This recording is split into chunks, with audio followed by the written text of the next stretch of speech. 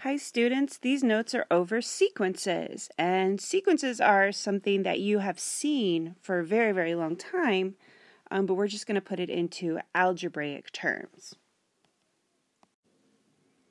So there are a lot of vocabulary terms and notation that we need to become familiar with before we dive into some of these problems. So first of all, a sequence is just a list of numbers, usually following some kind of a rule. So this could be like 2, 4, 6, 8. You've seen these when you were little, and they usually ask you to continue the pattern. So you look for a pattern and then you continue the sequence. So we're going to really focus on the rule part, which is similar to what we've been talking about with functions. And then here's some of the notation that we need to notice. So A of n, this represents any term in the sequence. So the actual numbers themselves are called terms. And this is just like function notation. A is the name of the sequence. N is the position or the spot that number's in. So the first term would have an n value of 1. The second term would have an n value of 2, and so on. It's the position number, it's the input. All right, so like we said, A of n, that represents any term. So any output would be the terms in my sequence. A sub 1 represents the very first term, and that's when n equals 1. When your position is 1, it's that very first number in the actual sequence. So if we were doing the sequence, 2, 4, 6, 8, you guys know this one, right? It's a real basic one. The first position would be the 2, so it would have an n of 1. And then the outputs would be the 2, 4, 6, 8. 4 would have an n of 2. 6 would have an n of 3, and so on. A sub n minus 1, so there's a lot of these letters, and it can look a little overwhelming, but it's really not that bad. That represents the term before another term. So sometimes in a sequence, we'll take one of the terms and we'll use it to find the next term, rather than using an input value to find the next term. So I'll show you what that means when we get to that. But just know that that means before another term. There are two kinds of sequences. We have arithmetic and geometric. Arithmetic, it involves adding. And it's the number you're adding to one term to get the next term. So in the 2, 4, 6, 8 example, you would be adding 2 to the previous number to get the next number. And that 2 is called the common difference, or D. So these are just a lot of vocabulary words we're going to be using. There are also sequences called geometric. And this is when we are multiplying by a number to one term to get the next term. So we'll look at some of those too.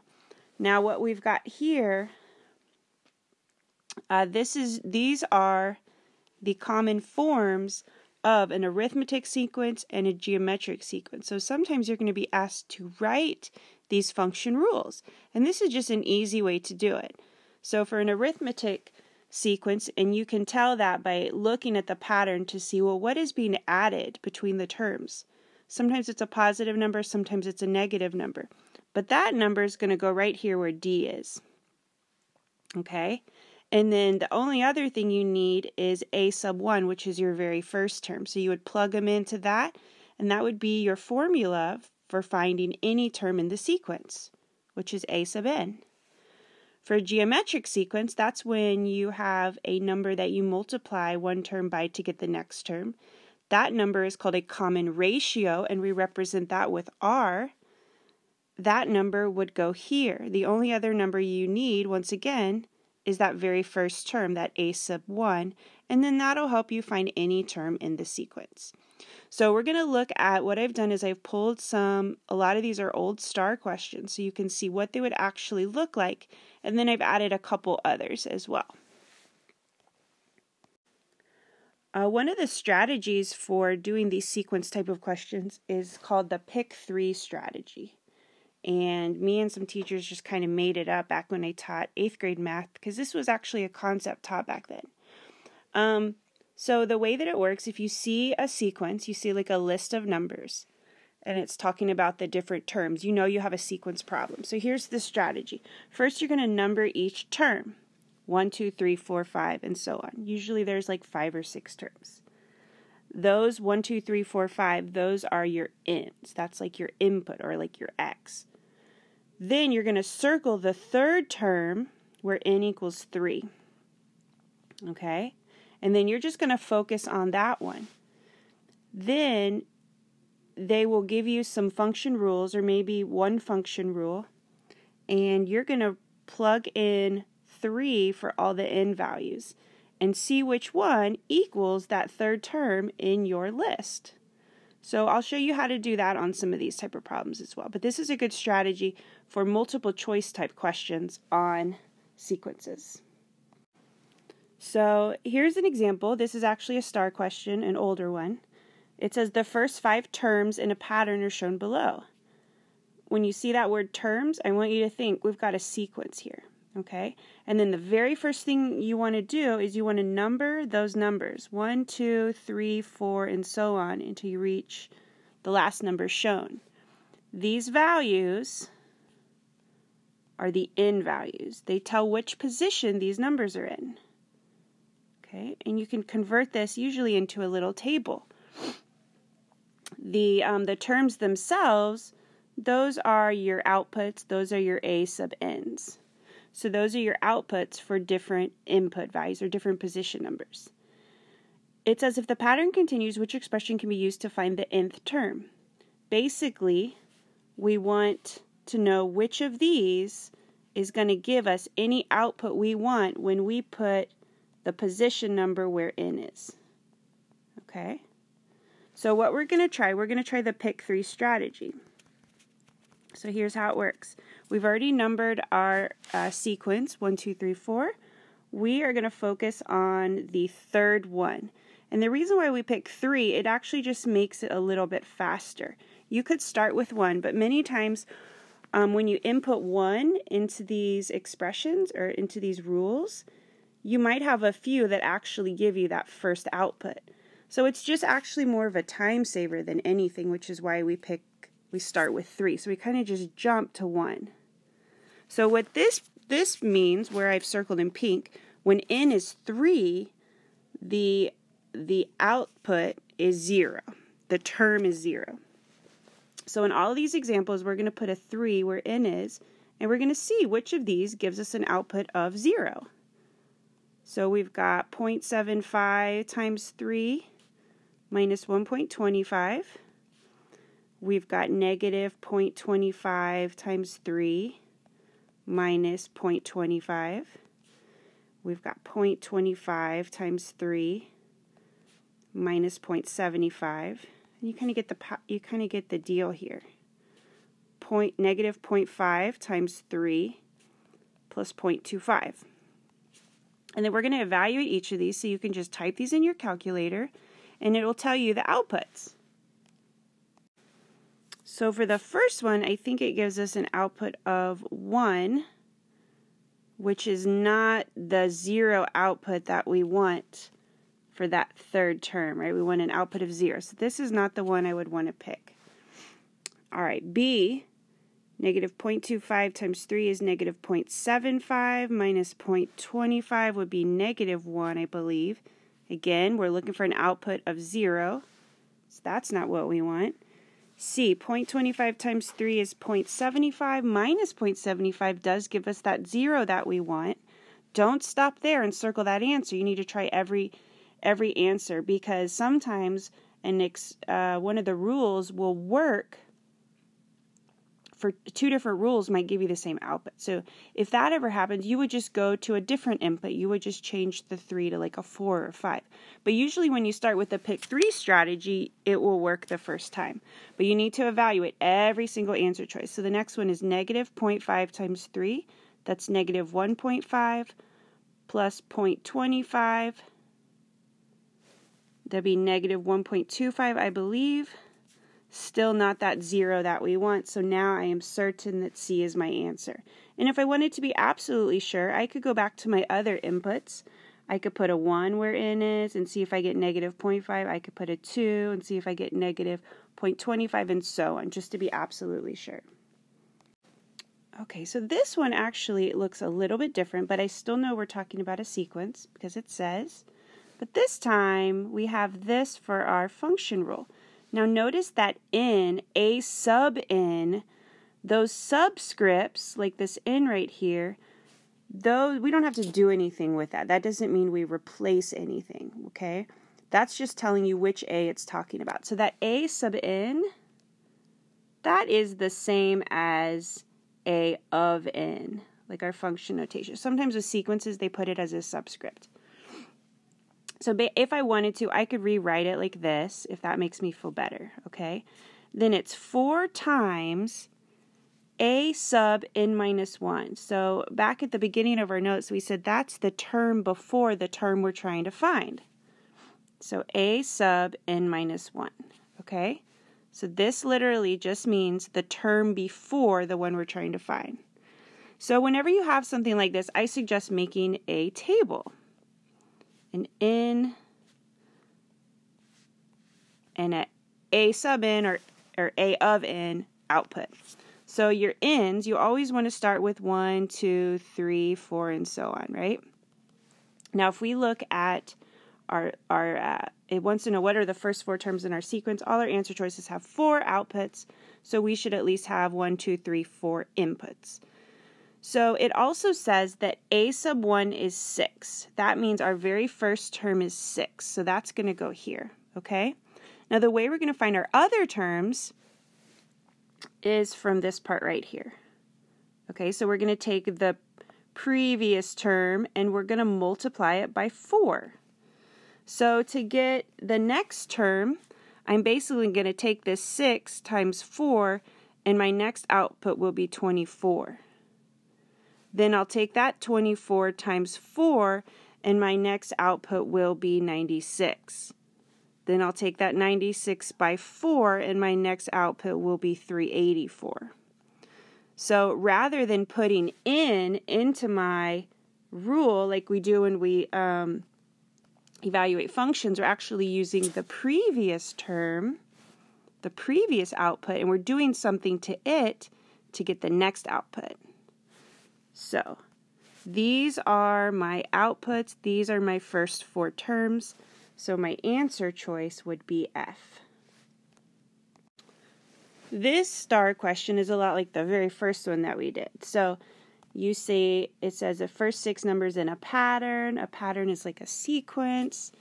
If the pattern continues, which expression can be used to find the nth number in the pattern? So anytime you see nth or n, you know you're talking about sequences. So let's try that pick 3 strategy. That's where we number our terms 1, 2, 3, 4, 5, 6, and so on. So those are going to be our n's. And then the 1/3, 4/3, those are our outputs. So remember what we said, the pick 3 strategy. We're going to pick the 3rd term. And our 3rd term is also the number 3, which is kind of nice. We picked the one that's not a fraction, right? So let's go ahead and try these. So in all of these expressions, we're going to replace n with 3 and see what happens. So in the first one, 2 times 3 divided by 3. Then we get 3 squared divided by 3. Then we get 3 squared divided by 6. And go down here a little bit. 2 times 3 divided by 6. So we're going to evaluate each of these and see which one gives us that output of 3 that we want. So the first one, 2 times 3 is 6, divided by 3 is an output of 2. We want an output of 3, so this is not the one we want. B, 3 squared is 9, and 9 divided by 3 is 3. So this one is looking good. But remember, don't stop there. You need to try every example, or every choice. C says 3 squared, which is 9. Remember, 3 times 3 is 9. divided by 6 simplifies to 3/2. So that's not the number we want. We want an output of 3. And then D says 2 times 3, which is 6, divided by 6 is actually 1. Also not the output we need. So B is our answer. So see how that pick 3 strategy works right away. It works pretty well. So this one is a lot like the last example, but this one has a figure where you have to actually count to get the number in that position. So it's kind of already told us our, our 1, 2, 3, 4. So the 1, 2, 3, 4, 5, that's our in. So it gave us that. And we can convert this into a big old table, sure. So to get the outputs, or the actual term numbers, we just need to count. So in that first figure, we've got 3 circles. Our second figure, we've got, looks like 8. Then we have 15. Hope I'm doing this right. Then we have 24. And then in the last one, we've got 35, I believe. Might have done that wrong, but I think that's right. So it says, if the pattern continues, which expression can be used to find the number of circles that make up figure in? So basically, they just want which rule. So this is the same thing. We're going to use our strategy of pick 3. When we input a 3, we should get an output of 15. So we're going to put a 3 into all of these expressions. So on A, we'll have 3 squared plus 2 times 3. So there were 2 places to put the input of 3. Okay, then we have for B 3 squared plus 2. For C we have 2 times 3 squared plus 1.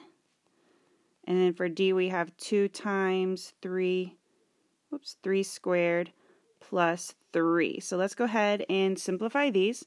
So for A, 3 squared is 9 plus 2 times 3 is 6. 9 plus 6 is that output of 15 we want. So this could be a contender. All right, B says 3 squared is 9 plus 2. That's 11.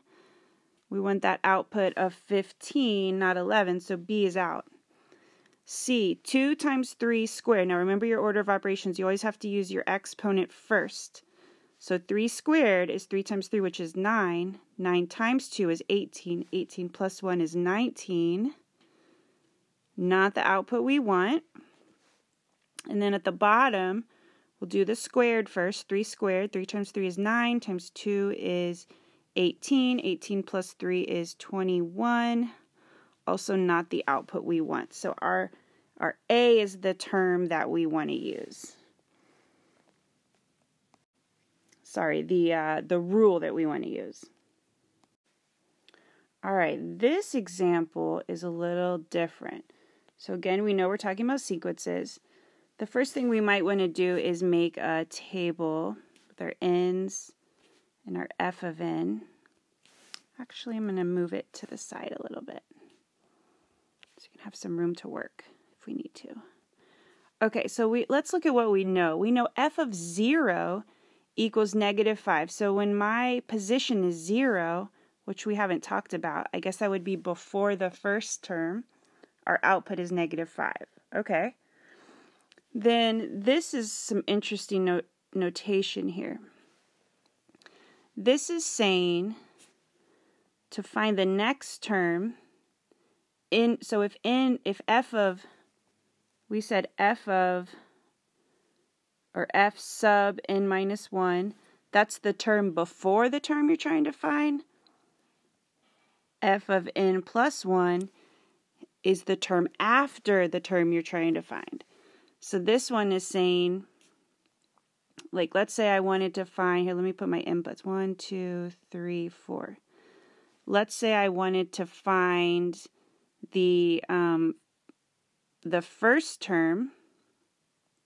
I would take the term before it, which would be the 0 term, and then subtract 3 from that.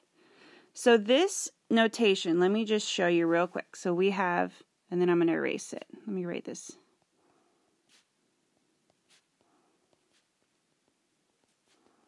Whoops, -3. Okay, this is just the same as saying this.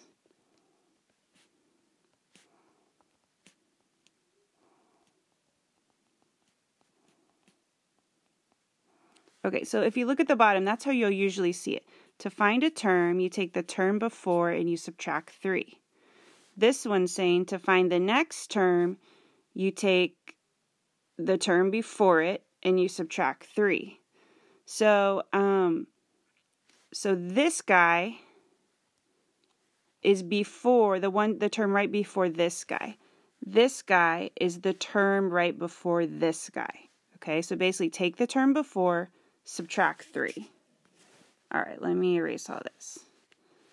So sometimes you'll see this notation written kind of weird, and you just kind of have to go with it and do your best. So basically what it's saying is take 3 from the term before it. So if I was to subtract 3 from -5, I would get -8, right? If I would subtract 3 from -8, I would get -11. If I subtract 3 from -11, I get -14. And if I subtract 3 from -14, I get -17. So these are the terms. And the first thing it says is identify the type of sequence. So we haven't really looked yet at arithmetic versus geometric. But anytime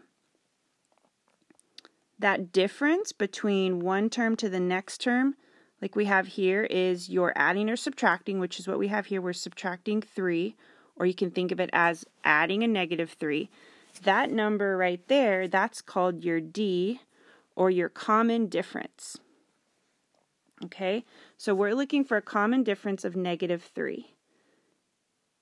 Okay, so any of these answer choices would be good. G is out of here. It also says the first term of the sequence. Well, the first term, that's where your n is 1. So that's actually this guy, okay? When your n is 1, your term is -8. So that would be H, right? It wouldn't be 15. It wouldn't be -5. I could see how you'd put -5 because that's when our n is 0, but that's actually before the first term. So be really careful. So it's probably going to be H. And then the last thing, arithmetic or geometric. Well, let's go back to our D. Because we're adding a negative from one term to the next, we're adding, or you can think of it as subtracting. That's going to be arithmetic. If we were to be multiplying, that would be geometric. Since we're adding, that's why it's arithmetic. Okay? All right, in our last example, we've got 2 ones that we're going to try to do. We're going to actually try to write the formula. So this is not a multiple choice question.